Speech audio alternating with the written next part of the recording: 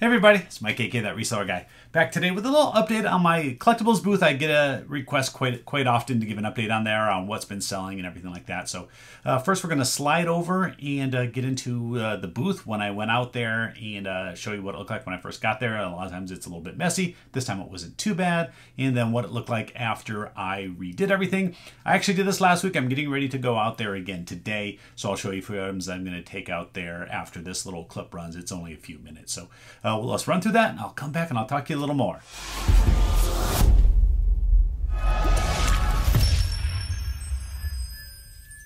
All right, here it is. Here's the booth. Going to kind of give you just a full walkover. I am on Florida Ave in case you're ever there at the Brass Armadillo. There's a bunch of games and puzzles in here. I ran a little Christmas special with games and puzzles for like 10 and $7. Sold a few, but not as many as I would have liked. And this is my booth before I do any cleanup whatsoever. Actually, it wasn't too bad this time when I went in there. Usually there's cards all over the place, a bunch of other people's inventory around, and just stuff scattered throughout the booth. And I got to spend the first 10 minutes to sometimes even a half an hour cleaning up the booth, just getting it straight and ready for me to start putting the new inventory in there. So there it was before, and I believe now I've already taken everything out and put all the new inventory in and kind of redid the booth, got it ready to go. I moved all the Star Wars items out here. The Star Wars items have not been selling great for me recently, so I figured I'd move all the pop figures out there and highlight them a little more to everybody walking by. Of course, we got the comic books here. Comic books have been doing really well for me this year as a product that I added to the booth, as well as video games. I've started selling video games. I've been selling a few of them every pay period, so that's working out pretty good. Then I moved all of the other little miscellaneous toys over here. Do some little toy bags like this where I get a few miscellaneous toys in here. But one new thing that I'm trying to do now is get into action figures. And I'm putting the date of the figure, putting them individually bagged. I have a bunch more that are getting ready to go in there this week. But yeah, these are the toy bags I've done, these little Thomas Trains. So trying to add a lot more fun inventory like that that can perk up sales a little bit. But this back wall is my main problem in this display case here. I don't do a ton of business in that section, and I feel like I have a lot of wasted space back there. So I do have a remodel coming soon. I have a bunch more of those little mini helmets, so I need to get some more of those little cases to get in there. You can see that I took some of the stuff off the shelf, added some new inventory there. And then we're straightened up here. I do like to do these little packs where instead of pricing packs individually, I'll put 3, 4, 5 packs in a little bag and sell them individually. I got some card supplies, and then you can see I got the cards section stocked up pretty good. Need to get some more in there.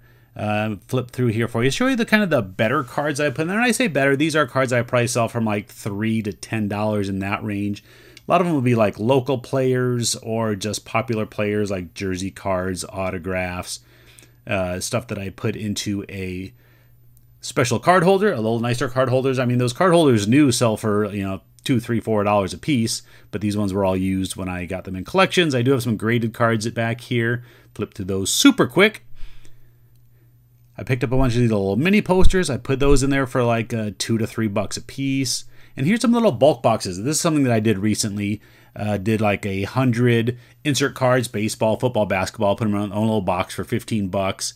And those have sold pretty well. I did it with rookie cards as well. The rookie cards sold pretty quickly. Still have a bunch of those insert ones. And then here, just show you the rest of the stuff that's on these shelves. Filled them in pretty good. This back shelf is kind of a waste, as well as that corner back there. But again, like I said, I do have a remodel planned and something that hopefully I can get done here in the next month or two. Just scanning around, showing you the rest of the inventory, and I think we're getting ready to get to the end of this clip. That's it. All right, so yeah, let's talk about a few things out of the booth. What's been selling really good for me? And my best seller is the sports cards in the sports collectible section. That's one little section. I'll show you a little picture. One little section of that whole booth. So probably in that little 5-foot space at the most, I'm probably doing a third to a half of my business just in that section, and the rest of the booth takes up the rest. So I'm trying to find more ways, and even in that, just that little section, how can I even get more out of it? Because that's what's been doing good. The individual sports cards for like $1, and the stuff that's selling for $2, $3, $5 as well. So I'm trying to keep this business growing out there. I want to do more this year than I did last year. That's always the goal. But how can I do that? I feel like I'm doing really good out there. So I got to find new and inventive ways to keep keep doing more.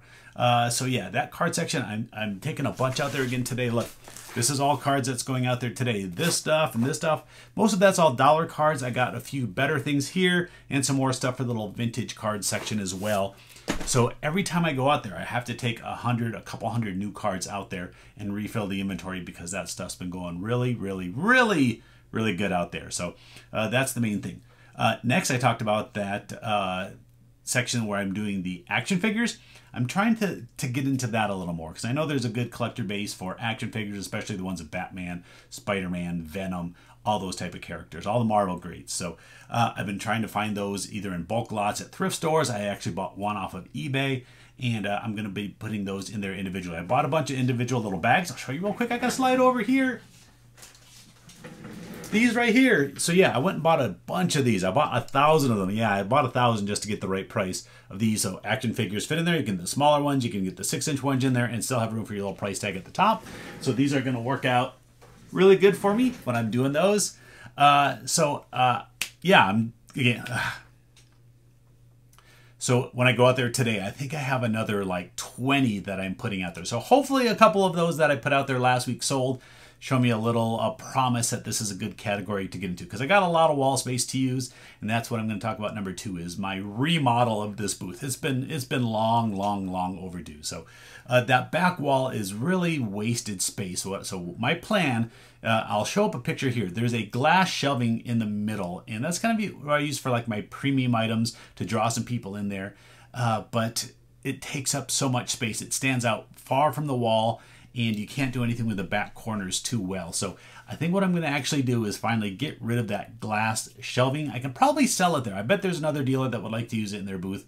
So once I clear that out, I'll put that in the middle of the booth and put like a $50 price tag, and hopefully another vendor will come and pick that up and buy it. So that is actually something that I did buy from a Goodwill. It's a really nice, actually meant for like a stereo unit.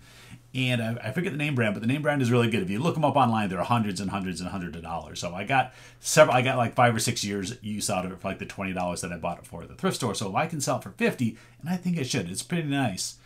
What was I talking about? That I can sell that shelf and free up that back space. So what am I going to do with that back wall? I want to do pegboard back there. Yeah, I want to be able to put up these action figures and these other things that I'm doing and really maximize my booth space back there. I think it will look really great when you walk by and you just see a big wall full of action figures, toys, and games and other stuff like that. And it'll free up my other wall as well. I do also need to redo where I have the comic books. That's not as big of a project, but I just need a little better space to where I can get the boxes in and out from underneath and maybe even get a couple more boxes of comics in there too. The more you have in there, the better, right? So yeah, that's the remodel project. I need to get those done. It's something that I've wanted to do for long. I've just been putting out. I keep saying like, I'm doing good out there. Don't mess with things, but I think I can do better. And to do better this year, I think I'm gonna have to do that remodel and get more product in there. So that's the goal with that. Let me show you a couple other things I'm taking out there today, and then we'll wrap this video up. I know it'll end up being kind of a short one, but I got some cool stuff back here that I picked up. Check this out. Yeah, found this really cool Pokemon Pokebelt. Found it at a thrift store. I think they were priced like $5 or $7, somewhere in that range, and bought that one. So I'm going to put this one in my booth for $20. That's about what they go for on eBay. It's about $20. At that same store, I picked this up, this little Squirtle Mega Builders, Mega Constructs. It's sort of like a Lego brand, or I mean a Lego copycat, but it's Squirtle, it's Pokemon, so that's going to be $20 as well. And the big cool thing, this one will get some looks going in. Check this guy out. Yeah, I got King Kong, and this is from like Skull Island. I think I like how he's got the battle damage across his chest there. This guy's pretty big. Look at him. Yeah, he's a big guy. I think I'm going to put this in my booth for, it's either 25 or 30. I got to double check what they're selling for on eBay, but they were pretty expensive.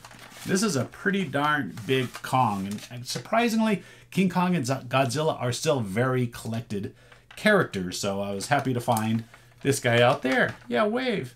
So, got all these guys going out here, and yeah, I got to get out there and get this video finished to you, so I think that's it for today. Is that it? Yep, that's the video for today. All right, thanks everybody for watching. I did my What Sold video over on my That Card Guy channel. I'm going to flip-flop back and forth between that channel a little bit, especially when it's heavier cards and sports sales. I'll put my What Sold video over there. So if you aren't subscribed to that channel, go over and do that now. That Card Guy, it's just like that reseller guy, but just with card instead of reseller. All right, that's it. Thanks for everybody. Blah, blah, blah. All right, that's it. Thanks everybody for watching. I'll see you next time.